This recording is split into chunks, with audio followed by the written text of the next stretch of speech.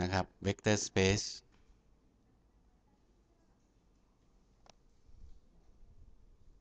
พูดถึง vector space คิดถึงอะไรก่อนภาษาไทยเรียกว่าปริภูมิของเวกเตอร์ปริภูมินะฮะหรือพื้นที่หรืออวกาศหรืออะไรนะฮะก็คือปริภูมิที่ถูกสร้างโดยเวกเตอร์นะครับเวกเตอร์ทุกครั้งที่เราเจอเวกเตอร์เราจะเขียนจุดหนึ่งแล้วก็วาดไปใช่ไหมแล้วเป็นลูกศรแล้วก็เขียนว่าตัวนี้เป็นเวกเตอร์ u นะครับแล้วเวกเตอร์ตัวนี้มันมีปริภูมิอย่างไรนะครับปริภูมิของเวกเตอร์นะครับถูกสร้างคือพื้นที่หรือภาษาฝรั่งเรียกว่า space ที่ถูกสร้างโดยเวกเตอร์นั้นๆนะครับแล้วเวกเตอร์นั้นมันสร้างปริภูมิยังไงนะครับเราก็มาดูนะฮะมันมีกฎอยู่2กฎหลักๆที่บอกว่าปริภูมิของเวกเตอร์สร้างอย่างถูกสร้างขึ้นมาอย่างไรนะครับเขาก็บอกว่าอย่างน้อยนะฮะมีในปริภูมิ1เนี่ยปริภูมิ1มีเวกเตอร์ได้หลายตัวนะครับมีเวกเตอร์ u กับเวกเตอร์ v นะอย่างน้อยนะฮะความจริงมีเวกเตอร์ตัวเดียวก็ทำได้นะครับแต่ปริภูมิมันไม่เหมือนกันนะฮะสมมติมันมีเวกเตอร์อยู่2ตัวนะครับปริภูมิของเวกเตอร์นะครับหรือสเปซของเวกเตอร์เนี่ยนะฮะจะถูกสร้างขึ้นมาโดยการเอา u บวก v มาบวกกันนะครับบอกว่าเขาบอกว่าถ้า u นะครับเวกเตอร์ u และเวกเตอร์ v นะฮะอยู่ในสเปซที่กำหนดโดย v ตัวใหญ่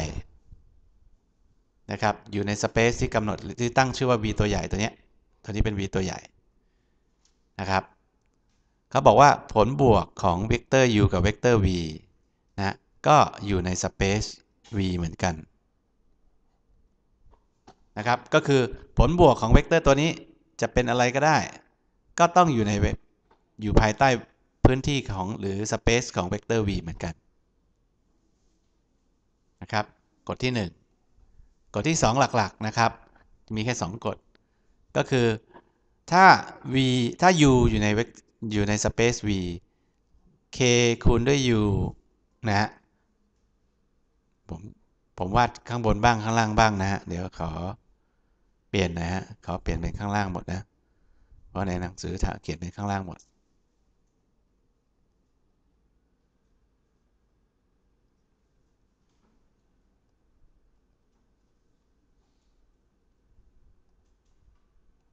นะครับถ้าเวกเตอร์ u นะครับเป็นเวกเตอร์ที่อยู่ในสเปซ v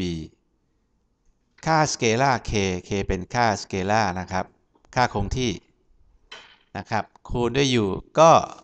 เป็นเวกเตอร์ตัวใหม่ที่อยู่ในสเปซ v เหมือนกันu นะครับคูณด้วยสมมติ k เท่ากับ-1มันก็จะชี้มาข้างนี้นี่คือ-u -u ก็อยู่ในสเปซของ v เหมือนกันนะครับอันนี้คือนิยามง่ายๆนะครับแค่2ข้อนี้นะนิยามหลักๆมีแค่2ข้อนี้นะครับแล้วถ้าคุณหาสเปซหรือปริภูมิที่สามารถสร้างขึ้นมาโดยเวกเตอร์อย่างนี้เราเรียกว่าเวกเตอร์สเปซนะครับ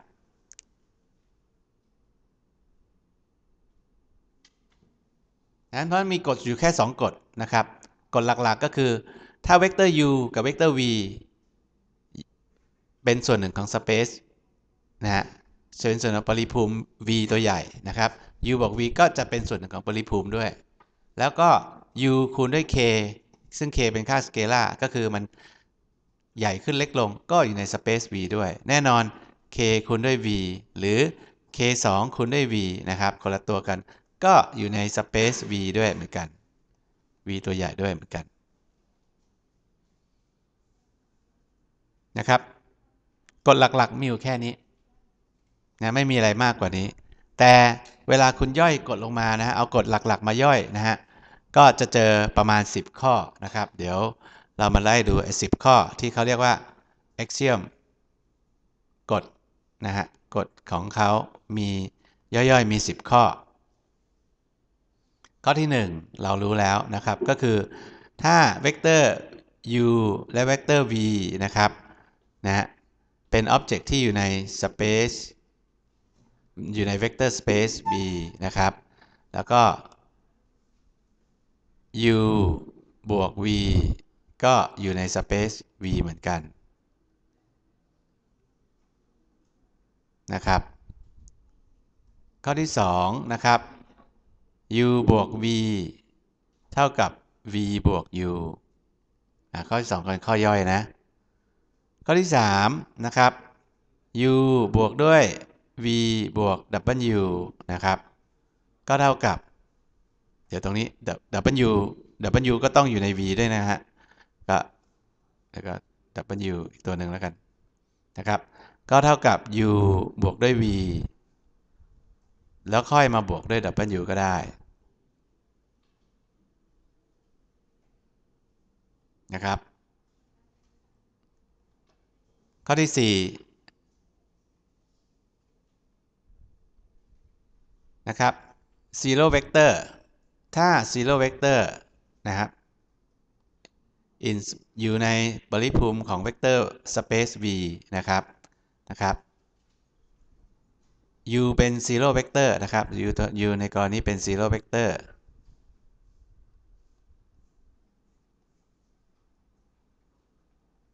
นะฮะ u 0บวกด้วย u นะครับก็เท่ากับ u บวกด้วย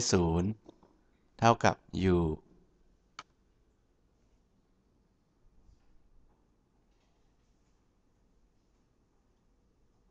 นะครับ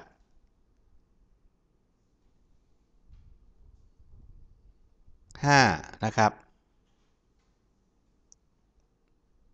negative u นะครับเป็นเวกเตอร์นะฮะ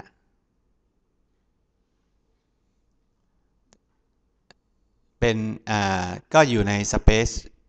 อยู่ใน vector space v ด้วยนะครับ negative u ใน vector space โดยที่นะครับ u บวกด้วย negative u นะครับก็เท่ากับเวกเตอร์0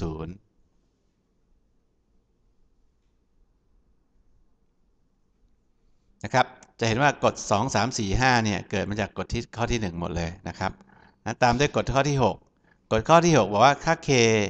เป็นสเกลาร์นะครับ u นะครับคูณด้วย k ก็อยู่ใน space อยู่ใน vector space v เหมือนกัน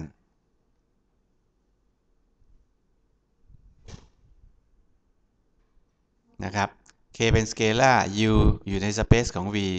ku ก็อยู่ใน space ของ v ด้วยนะครับ7นะครับ k นะสเกลาร์คูณด้วย u บวก v นะครับก็เท่ากับ k คูณด้วยเวกเตอร์ u บวกด้วย k คูณด้วยเวกเตอร์ v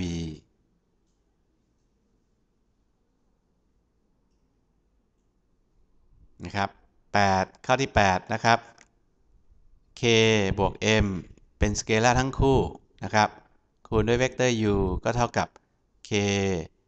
u บวก m u ข้อที่9นะฮะ k คูณด้วย m เป็นค่าคงที่ทั้งคู่นะครับนะคูณด้วย u นะครับก็เท่ากับ k คูณด้วย m u นะครับหรือเท่ากับ m คูณด้วย ku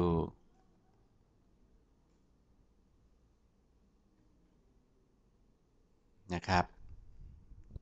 แล้วข้อที่10นะครับข้อที่10 1นะฮะค่า k เท่ากับ1คูณด้วย u ก็เท่ากับ u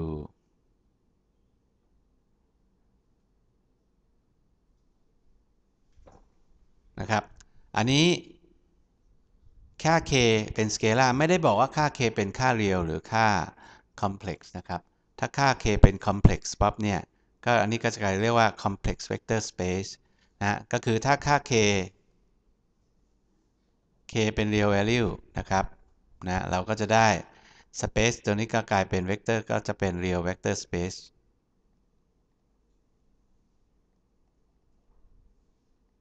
นะครับแต่ แต่ถ้าค่า k เป็น complex เราก็จะได้ complex vector space นะครับ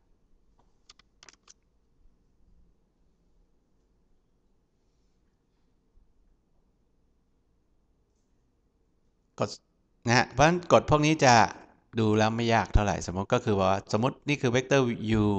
นะครับอันนี้คือเวกเตอร์ v ซึ่งอยู่ในปริภูมิ v เวกเตอร์ v นะครับนะฮะเพราะฉะนั้นถ้า u บวก v เขาบอก u บวก v ก็อยู่ด้วยนะ u บวก v ก็จะได้ตัวนี้ใช่ไหมอันนี้คือ u บวก v นะครับ u บวก v ก็เท่ากับ v บวก u ถูกต้องใช่ไหมถ้าคุณบอกว่าคุณมีเวกเตอร์ตัวที่3เวกเตอร์ตัวที่3ซึ่งเป็น w ใช้สีน้ำเงินไม่ดีนะถ้าเป็นเวกเตอร์ w ซึ่งอยู่ตรงนี้นะ u บวก v บวก w เป็นไงบ้างครับก็คุณก็จะได้เวกเตอร์ตัวนี้ออกมา u บวก v บวก w โดยที่คุณจะบวก u บวก v ก่อนแล้วก็มาบวก w หรือจะเอา w บวกมาบวกกับ v ก่อนก็ได้นะครับแล้วก็มาบวกกับ u ก็เป็นได้ทั้งนั้นนะครับออกมาเป็นตัวนี้นะครับแล้ว zero vector อยู่ไหนอะ zero vector อยู่ไหนครับ zero vector ก็เวกเตอร์จุดนี้นะครับไม่มีค่าไม่มีความยาวนะฮะแต่เป็นข้อมูลที่มีตัวสมมติเวกเตอร์ตัวถูก represent โดยตัวเลข2ตัวก็จะเป็น0ทั้ง2ตัวนะครับตรงนั้นมีคำถามอะไรไหมฮะเห็นคุยกันตั้งนาน2 สาวมีคำถามอะไรเปล่าครับครับแล้วลบ u คืออะไรอ่ะนะสมมติ u คือเส้นสีแดงตัวนี้นะครับเวกเตอร์ลบ u นะฮะก็จะเป็นเวกเตอร์ที่ชี้กลับมาที่ทางนี้เวกเตอร์ลบ u ก็จะอยู่ในเวกเตอร์อยู่ในเวกเตอร์สเปซ v ตัวใหญ่นี้ด้วยนะครับแล้วก็ u บวกลบ u ก็ได้เวกเตอร์0นะครับต่อมาค่า k เป็นค่าสเกลาร์ k ถ้า k เท่ากับ1ทุกอย่างเหมือนเดิมหมดเลยแต่ถ้า k เท่ากับ 0.1นะเอาแค่ k แค่แบบ 0.5 แล้วกันนะฮะถ้า k เท่ากับ 0.5 เวกเตอร์ไปเป็นยังไงบ้าง v ก็บอกว่าอันนี้ก็คือนะครับ1/1/2ของ u ก็อยู่ในสเปซ v เหมือนกันนะครับหรือ k จะเท่ากับ10ก็อยู่ใน10เท่าของ u ก็อยู่ในสเปซ v เหมือนกันนะครับงั้นku บวก v นะครับก็คุณจะคูณตัวไหนก่อนก็ได้นะครับก็เท่ากับ k ku บวก v นะฮะ ku บวก v ก็จะเป็นสมมติ k เท่ากับ1/2ก็จะเข้าจากตัวนี้ใช่ไหมก็เข้าครึ่งหนึ่งของ u มาบวกกับครึ่งหนึ่งของ v นะครับอันที่3อันถัดไป k คูณด้วย m k บวก mu นะครับ u ตรงไหน k สมมติ m เท่ากับ1m เท่ากับ2ก็บวกกันแล้วก็ขึ้นมา2เท่านะจากนี้ขึ้นมาอีก2เท่าก็กลายเป็น2เท่าครึ่งของ u นะครับก็คือว่าการขยายถ้า k มากกว่า1เป็นการขยายของเวกเตอร์ k น้อยกว่า1เป็นการหดลงของเวกเตอร์นะครับและในนี้บอก k ติดลบได้ด้วยก็คือเป็นการย้ายทิศทางของเวกเตอร์ด้วยนะครับแล้ว k คูณด้วย m คูณด้วย u นะครับจะสลับกันคูณกันก็ได้ไม่มีปัญหานะครับและสุดท้ายก็คือ1คูณด้วย u ก็เท่ากับตัวมันเองนะครับเพราะฉะนั้นแต่ข้อหลักๆนะครับก็จะมีข้อนี้กับข้อนี้ที่เหลือถูกสร้างขึ้นมาจากข้อ1กับข้อ6หมดเลยนะครับ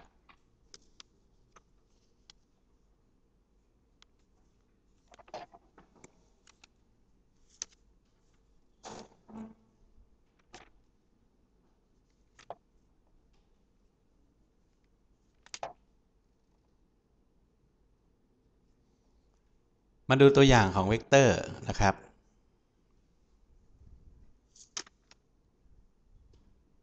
มาดูตัวอย่างของเวกเตอร์สเปซ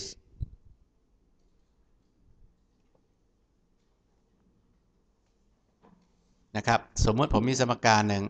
ax บวก by บวก cz เท่ากับ0อันนี้เป็นเวกเตอร์สเปซหรือเปล่านะครับเวกเตอร์สเปซนะฮะก็คือค่า a b c เป็นค่าคงที่นะครับ x y z เป็นตัวแปรนะเราก็บอกถ้า x y z เป็นตัวแปรมันก็น่าจะเป็นอะไรที่อยู่ใน3มิติใช่ไหมมี x มี y มี z และ a b c นะครับเป็นค่าคงที่ตัวหนึ่งนะครับคำถามคือว่าไอ้สมการเนี่ยมันกำหนดเวกเตอร์สเปซออกมาหรือเปล่ากำหนดเวกเตอร์สเปซก็คือค่า x y z นะครับที่สร้างขึ้นมาเนี่ยมัน satisfy กฎทั้ง10กฎที่อยู่ในนี้หรือเปล่านะครับ x y z ก็เป็นเวกเตอร์ตัวหนึ่งใช่ไหมคุณเขียน x y z เป็นอย่างนี้ได้ใช่ไหมก็ถือเป็นตัวเลขนะครับจะเป็น0 0 1 1 1 8อะไรก็แล้วแต่นะครับพวกเวกเตอร์พวกนี้มันมีข้อกำหนดของมันหรือเปล่านะครับก็คือว่าอันนี้สมการนี้สร้างเวกเตอร์สเปซหรือไม่แล้วถ้าสร้างเวกเตอร์สเปซที่ถูกสร้างขึ้นมาเป็นอย่างไรนะครับ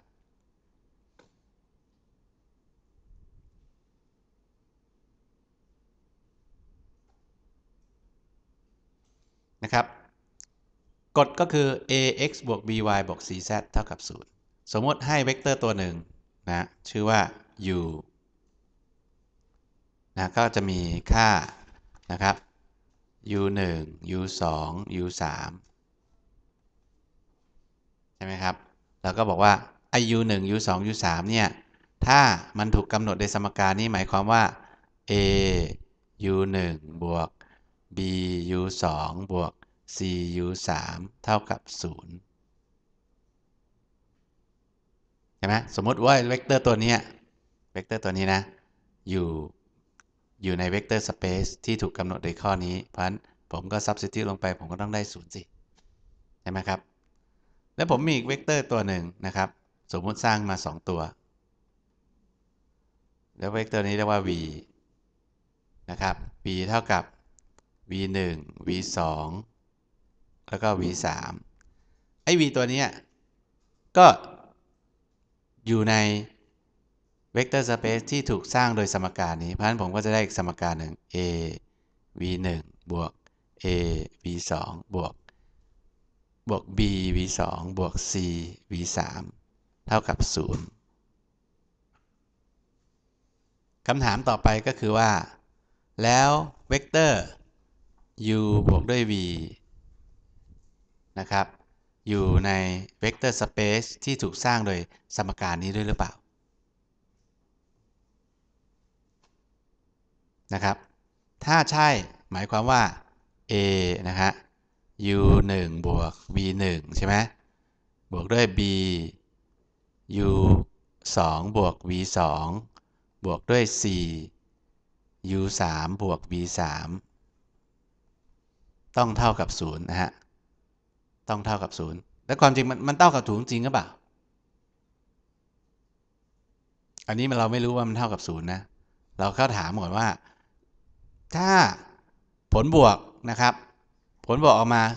นะฮะเป็นเวกเตอร์ที่สามารถแสดงว่าอยู่ในสมการนี้ได้เราถึงว่าไอ้ u บวก v เนี่ยอยู่ในเวกเตอร์สเปซที่ถูกสร้างโดยตัวนี้เป็น0หรือเปล่าน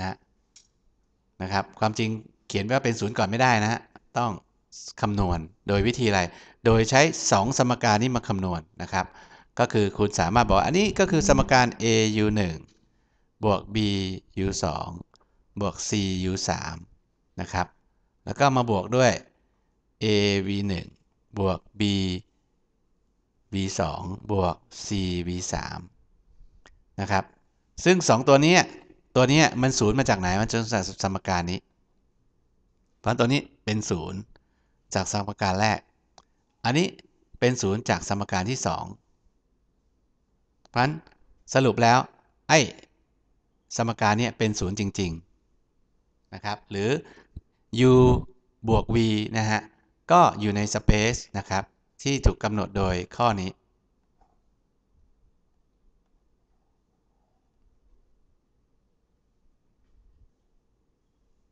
นะครับมันเริ่มจากไหนเริ่มจากว่าเรากำหนดว่า u อยู่ในเวกเตอร์สเปซนี้ v อยู่ในเวกเตอร์สเปซนี้แล้วเราก็แสดงว่า u บวก v ก็อยู่ในสเปซนี้อันนี้1ข้อแรกนะครับข้อแรกที่ได้แล้วอันนี้เราเรียกว่านะฮะเวกเตอร์ u กับเวกเตอร์ v นะฮะ close นะครับ close under นะฮะ addition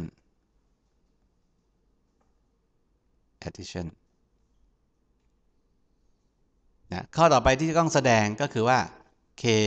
นะเป็นสเกลาร์คูณด้วย u นะครับมันจะอยู่ในสเปซ v ด้วยหรือเปล่ามันจะอยู่ในสเปซนี้ด้วยหรือเปล่าก็ k คูณด้วย u คืออะไรครับก็เท่ากับ k u 1บวกเดี๋ยว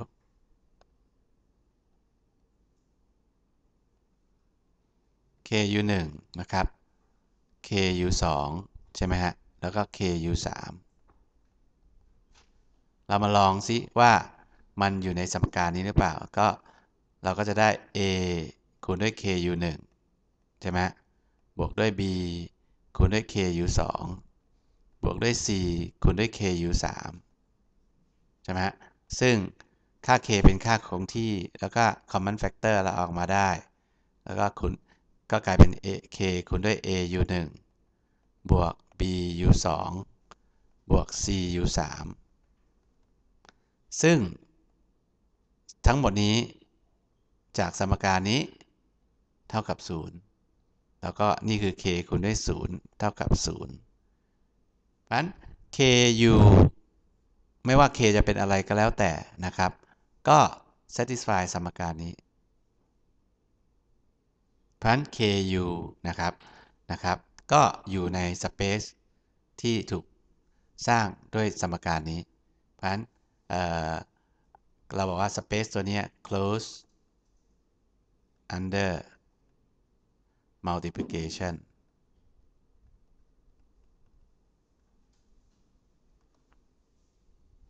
นะครับเพราะฉะนั้นทั้ง2ข้อนะครับทั้ง2ข้อนะครับไม่ว่าจะเป็นข้อนี้หรือข้อนี้มันอยู่ในเวกเตอร์สเปซที่ถูกกำหนดนะครับก็คือบวกผลบวกออกมาก็อยู่ในเวกเตอร์สเปซนั้นผลคูณด้วยสเกลาร์ก็อยู่ในเวกเตอร์สเปซนั้นเพราะฉะนั้นเราบอกว่าสมการนี้สร้างเวกเตอร์สเปซได้ทุกข้อกำหนดนะครับแล้วสมการนี้สร้างเวกเตอร์สเปซแบบไหนถ้าเราบอกอันนี้ตามกฎแล้วไงอ่ะแล้วเวกเตอร์สเปซมันรูปร่างหน้าตาเป็นยังไงนะครับจำได้ไหมฮะสมการนี้เราเคยเขียนว่า a b c dot x y z เท่ากับ0 x y z คืออะไรก็คือเวกเตอร์1ตัวสมมติ x y z ชี้ไปตรงนี้ x y z หรือ u 1 u 2 u 3ก็ได้อันนี้คือเวกเตอร์ที่ตั้งขนานกับเขาใช่ไหมตั้งขนานกับเขาตั้งฉาก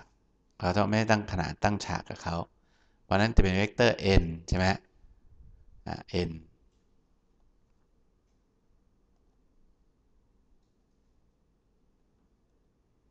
นะครับ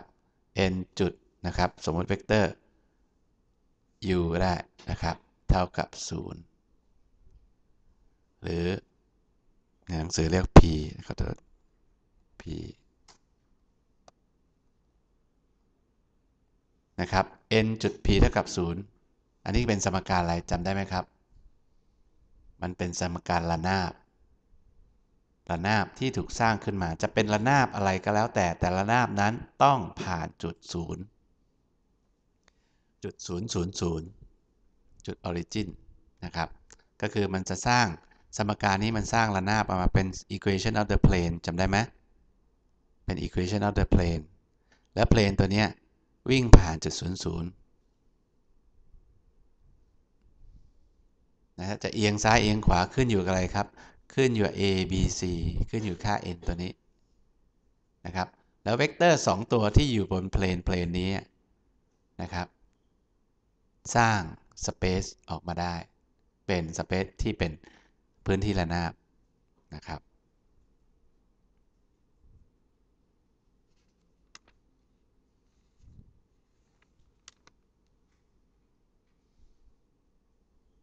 มาดูอีกตัวอย่างตัวหนึ่ง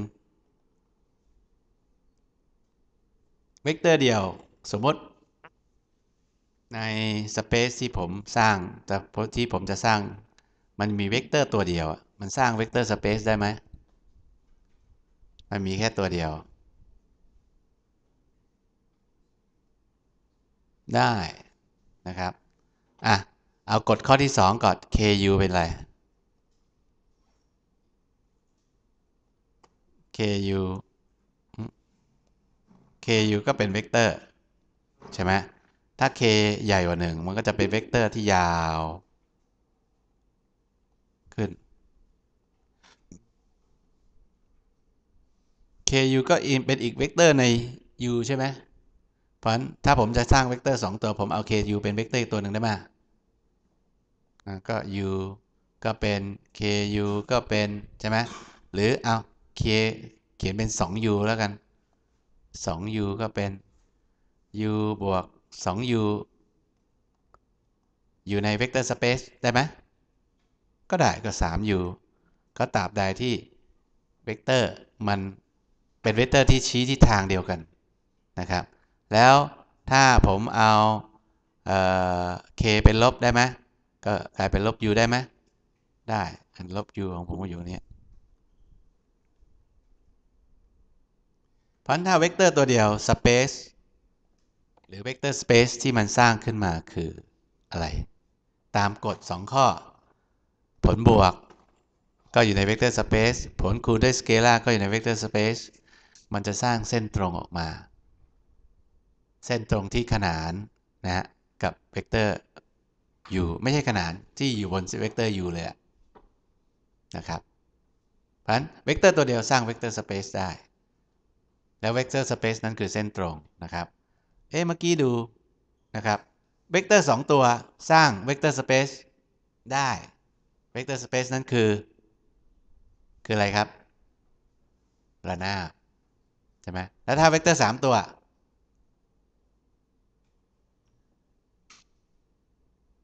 ถ้าเวกเตอร์3ตัวสร้างอะไรมันก็สร้างพื้นที่ R3 พื้นที่ที่เขาเรียกว่า3มิติได้ใช่ไหมตัวหนึ่งเวกเตอร์สเปซมันคือเส้นตรง2ตัวเป็นระนาบ3ตัวก็บอกพื้นที่3มิติใช่ไหมพื้นที่3มิตินะครับแต่ต้องเข้าใจว่าทุกตัวเนี่ยนะไม่ว่าจะเป็นตัวนี้หรือตัวนี้มันต้องผ่านจุดศูนย์นะมันต้องผ่านจุดศูนย์นะคุณลองดูเอาพื้นที่ R2 มิติก่อนนะคุณบอกว่าเส้นนี้เป็นเวกเตอร์สเปซทุกเวกเตอร์ที่อยู่บนเส้นนี้เป็นเวกเตอร์สเปซหรือเปล่าเวกเตอร์อยู่บนเส้นนี้คืออะไรคือเวกเตอร์นี้ใช่ไหมทุกจุดอยู่บนเส้นนี้นะก็มีเวกเตอร์1ตัวอยู่เวกเตอร์1ตัวนะสมมติเป็น u อันนี้เป็น v u บอก v เป็นอะไรครับ u บอก v จะได้ตัวนี้ใช่ไหมจะได้ตัวนี้ใช่ไหมเอาตัวนี้มันอยู่บนเส้นนี้หรือเปล่าไม่อยู่แล้วใช่ไหมแล้ว u คูณด้วย k อยู่ไหน u คูณด้วย k อยู่นี่อยู่บนเวกเตอร์อยู่บนเส้นสีแดงหรือเปล่าไม่ใช่เพราะฉะนั้นเส้นตรงที่ไม่ผ่านจุดศูนย์ไม่ใช่เวกเตอร์สเปซนะครับไม่ถือว่าเป็นเวกเตอร์สเปซหรือถ้าเป็น3มิติระนาบก็คือ2มิติใน3มิติใช่ไหมระนาบมันมีสแปนแค่2มิติ นะครับมันก็จะเป็นเวกเตอร์สเปซไม่ได้ถ้ามันไม่ได้ผ่านจุดศูนย์นะครับโอเคเท่าที่ฟังมาแล้วก็เวกเตอร์สเปซก็เป็นเวกเตอร์เฉยๆใช่ไหมก็บอกก็วาดเวกเตอร์มา2ตัว3ตัว4ตัวว่าไปอันนี้3มิติยังพอไหวถ้าเป็น4 5มิติทำไงก็บอกแล้วถ้าเป็น4 5มิติเนี่ยวาดไม่ออกละจินตภาพไม่ออกแล้วต้องใช้ linear algebra อย่างเดียวตามที่เราเคยคุยกันนะครับแล้วเรามาgeneralize vector space หน่อยนะครับที่เมื่อกี้ตั้งแต่พูดตั้งแต่9 โมงเช้าพูดมาถึงตอนนี้เนี่ยเป็น vector space ที่เรากำหนดโดยเวกเตอร์อย่างเดียวเวกเตอร์คำว่าเวกเตอร์ของเราก็คือนะครับจุดแล้วก็มีลูกศรมีเส้นตรงแล้วก็มีลูกศรใช่ไหมแต่ในเชิงของเวกเตอร์ที่กำหนดใน linear algebra นะหรือ vector space ที่เป็นภูมิปริภูมิที่ถูกสร้างโดยเวกเตอร์นะครับมันไม่ใช่แค่เป็นลูกศรชี้ไปที่ไหนที่หนึ่งอย่างเดียวนะครับเขาบอกว่าถ้ามี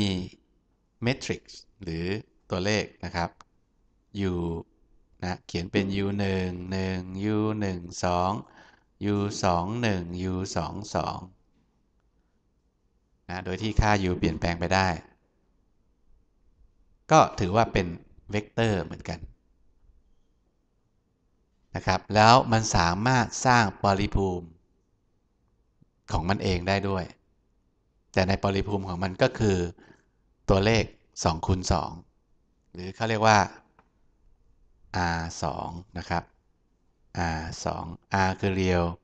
นะ real space 2มิตินะครับนะถ้าบางนะถ้าพวกคุณเรียน complex number ถ้าพวกตัวเลขข้างในเป็น complex number ก็จะเขียนเป็น4นะเป็น complex number ใช่ไหม complex number 2มิติแต่วันนี้เราไม่พูดถึง complex number พูดถึง real number อย่างเดียวนะ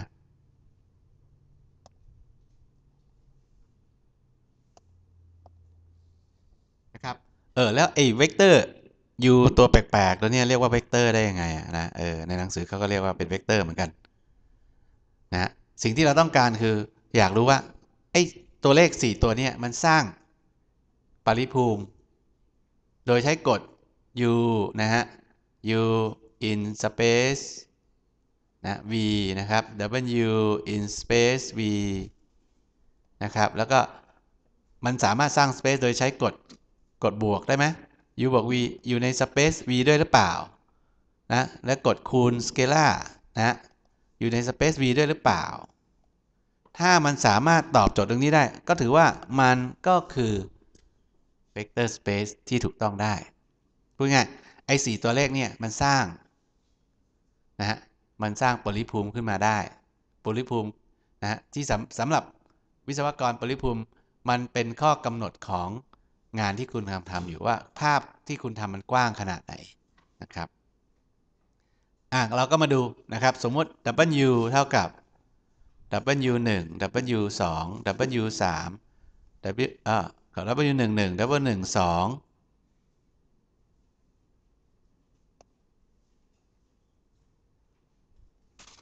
W 2 1 W 2 2นะครับสมมุติ U กับ W อยู่ใน space vector space นะครับ U vector space คืออะไรคือ R 2ก็คือตัวเลข4ตัวนะฮะ U บวก V U บวก W อยู่ใน space R 2หรือเปล่าถ้าจับมาบวกก็ U 1บวก W 1 1นะครับU 1 2บวก W 1 2 U 2 1บวก W 2 1แล้วก็ U 2 2บวก W 2 2ยังเป็นตัวเลข2คูณ2หรือเปล่าใช่เพราะฉะนั้นมันก็ยังอยู่ใน R1 หรือ element ของ R1 อันนี้ก็ว่า subset หรือ element ของ R2 ขอโทษไม่ใช่ R1 R2 นะครับค่า k คูณด้วย u ก็เท่ากับนะครับ k คูณด้วย u 1 1 u 1 2 u 2 1 u 2 2ก็เท่ากับ k u 1 1 k u 1 2 k u 2 1 k u 2 2ก็ยังเป็นตัวเลข2คูณ2อยู่นะเป็นเมทริกซ์2คูณ2เพราะฉะนั้นมันก็อยู่ในสเปซของ R2 เหมือนเดิมเพราะฉะนั้นไอตัวเลขนะหรือไอเมทริกซ์2คูณ2เนี่ยสร้างเวกเตอร์สเปซด้วยแล้วเวกเตอร์สเปซของมันก็คือ2มิติตัวเลข2มิติแล้วเราจะถือว่า2มิติตัวนี้คือเวกเตอร์คู่ก็ได้หรือตัวเลข4ตัวก็ได้นะครับเพราะฉะนั้นถ้า R2 เป็น R3 เป็นไหม R3 ก็จะถูกสร้างโดยเวกเตอร์ขนาดนี้นะครับ A11 A12 A21 นะครับA13 แล้วก็ A21 A22 A23 แล้วก็ A31 A32 A33 อันนี้ก็ R3 เพราะฉะนั้นเมทริกซ์3คูณ3นี่ก็เป็น basis เป็นเวกเตอร์ที่ใน space R3 ในเวกเตอร์ space R3 ทำได้ไปถึง Rn เลยนะ Rn นะครับก็คือ n คูณ n ก็อยู่ในเวกเตอร์สเปซของ n คูณ n แน่นอน R3 กับ R2 อยู่ในคนละสเปซกันอยู่ในคนละพื้นที่กันเลยใช่ไหมครับอันนี้2มิติอันนี้3มิตินะครับคุณเอาเวกเตอร์2มิติมาบวกกับเวกเตอร์3มิติได้ไหมไม่ได้นะครับ2มิติอาจจะถูกกำหนดว่าเป็นส่วนหนึ่งของ3มิติได้นะครับถ้าตัวเลขที่เหลือคุณบอกว่าเป็นค่าคงที่หมดก็แล้วแต่นะครับแต่โดยหลักการแล้ว2คูณ2ก็คือ2คูณ2 3คูณ3ก็3คูณ3นะเวลาคุณเลือกเวลาคุณแก้ไขปัญหาหรือแก้โจทย์นะครับก็แล้วแต่ว่าโจทย์ที่คุณออกมาเป็นอย่างไรบางทีออกมาใช้2คูณ2ตัวนี้ก็สามารถแก้ไขปัญหาได้แล้วบางทีไม่ได้ต้องใช้3คูณ3ก็ว่าไปนะครับเพราะฉะนั้นเวกเตอร์สเปซเราบอกไอ้เมทริกมันเป็นเวกเตอร์ได้ด้วยเหรอนะในเชิงของเวกเตอร์สเปซหมายความว่าไอ้ปริภูมิที่ถูกสร้างโดยตัวเลข4ตัวหรือตัวเลข6ตัวนะครับ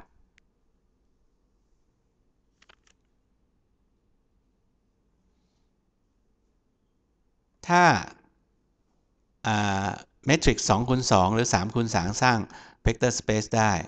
แล้วถ้าเมทริก m คูณ n น่ะ mn น่ะสร้างเวกเตอร์สเปซได้ไหมก็เหมือนเดิมนะฮะให้ u 1 u เท่ากับนะครับ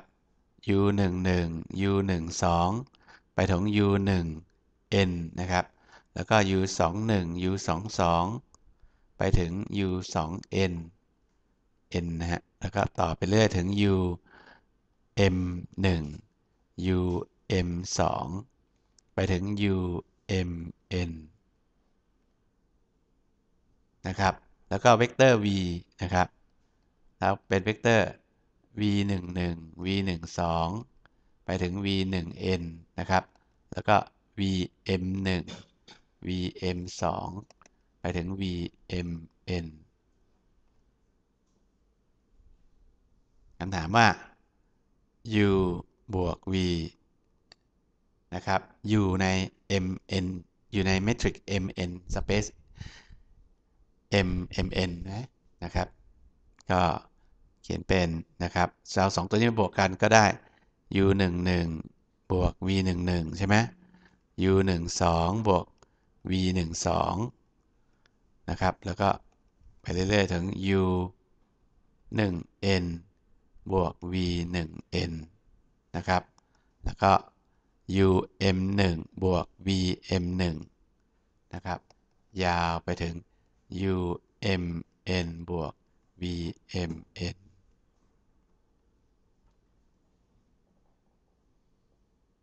นะครับอันนี้ก็ถือว่าเป็นเมทริกซ์ขนาด m คูณ n อยู่เหมือนกันเพราะฉะนั้นอันนี้ก็อยู่ในสเปซ m n นะครับแล้วก็ต่อไปก็ k u อยู่ไหมก็เหมือนกันคุณเอา k เข้าไปคูณคุณก็ได้ k u 11ไปถึง k u m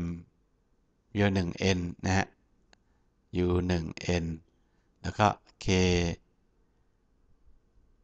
u m 1ไปถึง k u m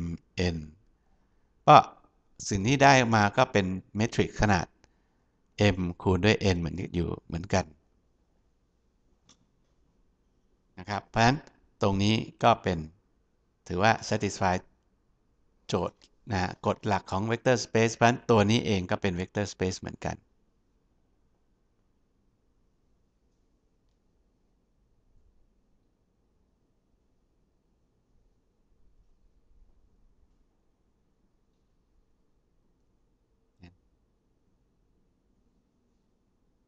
เห็นไหมเมื่อกี้บอกว่า vector space มันไม่ใช่แค่ลูกศรอย่างเดียวแล้วมันเป็นเมทริกก็ได้มันเป็นได้มากกว่านั้นอีกไหมนะครับมีมากกว่านั้นอีกนะครับก็คือสมมติว่าผมมี real function f x นะครับ gx อะไรก็ได้นะอยู่ใน space v อยู่ใน vector space v นะครับแม่แล้ว space ของ v คืออะไรลบ infinity ถึง infinity นะครับ vector space ที่สร้างขึ้นไอ้พวกนี้มันเป็นสร้าง vector space หรือเปล่านะครับก็ f(x) บวก gx อยู่ใน v หรือเปล่าถ้าอยู่ใน v ก็ถือว่าclose under addition นะครับแล้วก็ค่าคงที่คูณด้วย f(x) อยู่ใน v หรือเปล่านะครับถ้าอยู่ใน v ก็ถือว่าเป็น close under multiplication แน่นอนถ้าคุณกำหนด v จากลบ infinity ถึง infinity มันครอบคลุมทุกอย่างอยู่แล้วใช่ไหมเพราะฉะนั้นคุณเอาฟังก์ชันอะไรก็ได้มาบวกกันก็เป็นผลลัพธ์มันก็อยู่ใน space v นะครับหรือคูณด้วยค่า k มันก็อยู่ใน space v เพราะฉะนั้นฟังก์ชันทุกฟังก์ชันก็เป็นเซตเป็น vector space เหมือนกันนะถูกกำหนดให้เป็น vector space ได้เหมือนกันโดยที่ element ของแต่ละ vector ก็คือเป็นฟังก์ชันตัวหนึ่งจะเป็น y เท่ากับ x square f(x) เท่ากับ x กำลัง3เท่ากับ sin x อะไรได้หมด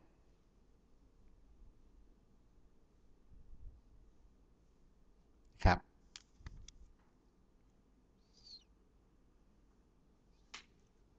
มาดูตัวอย่างตัวหนึ่งที่ไม่ใช่เป็น vector space ว่าทุกอย่างก็เป็น vector space นี่มาดูตัวหนึ่งที่มันอาจจะไม่ใช่ vector space ก็ได้นะครับ u เท่ากับ u 1 u 2 v เท่ากับ v 1 v 2นะครับกำหนดนะฮะกำหนดให้ u บวก v เท่ากับ u 1บวก v 1 u 2u 2บวก v 2แล้วค่า k ku นะฮะแทนที่จะเป็น ku 1 ku 2ได้เป็น ku 1แล้วก็0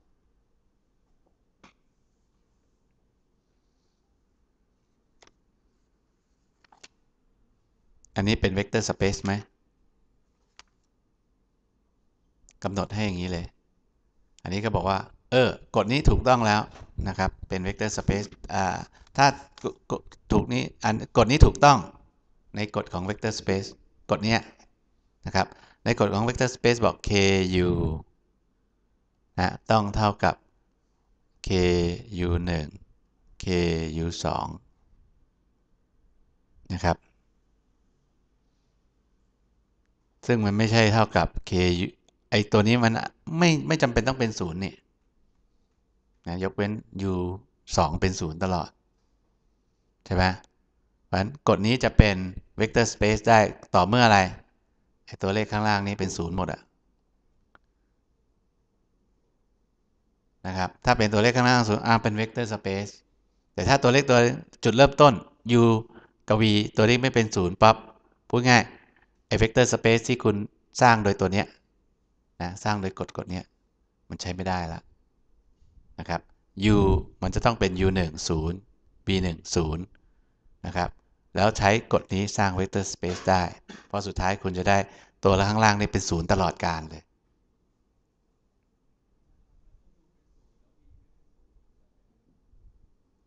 ก็ไม่ได้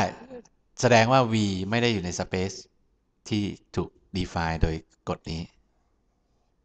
นะก็คือสเปซที่ถูกเวกเตอร์ที่อยู่ในสเปซนี้จะต้องเป็นประเภท u 1 0เท่านั้น v ก็ v 1 0เท่านั้นใช่ไหมนอกเหนือจากนี้ถ้าผม define u 1 u 2นะฮะ v 1 v 2โดยที่2ตัวนี้ไม่เป็นศูนย์ตัวไหนไม่เป็นศูนย์สมมติตัวนี้ไม่เป็นศูนย์ใช่ไหมเป็น v 2ตัวนี้ไม่ได้อยู่ในสเปซนี้แหละอันนี้ถูกสร้างมันเป็นสเปซที่ถูกสร้างขึ้นมานะครับสำหรับเวกเตอร์บางตัวเท่านั้นนะครับความจริงอันนี้มันมีเรียกชื่อมันเรียกว่า subspace ของเวกเตอร์2มิติก็คือมันเป็นเส้นตรงใช่ไหมถ้าคุณเอาตัวนี้เป็นศูนย์น่ะแสดงว่าถ้าเป็น2มิตินะคุณเอา y เป็นศูนย์นะแทนที่มันคุณจะเป็นเวกเตอร์ตัวนี้กับเวกเตอร์ตัวนี้ใช่ไหมสิ่งที่คุณต้องได้คือเวกเตอร์มันต้องเป็นตัวนี้กับตัวนี้เท่านั้นหรือตัวเดียวกันใช่ไหม